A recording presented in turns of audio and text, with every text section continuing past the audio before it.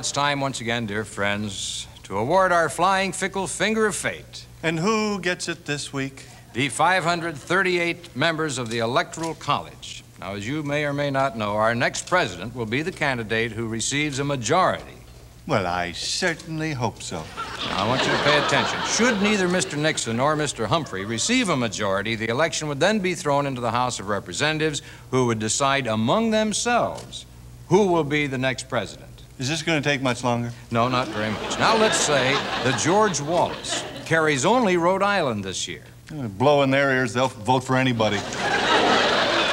Rhode Island, the smallest state with 4 electoral votes. Let's say that Mr. Nixon and Mr. Humphrey tie. Fascinating, Dr. Zargoff. You go on. I intend. The election would then be thrown into the House of Representatives. So what? So what? Well, that simply means they could then elect George Wallace our next president. Oh, well, let's give it to the Electoral College. That's what we intend to do. Goldie, bring in the award, please. Buenos dias, La Cienega, and tacos.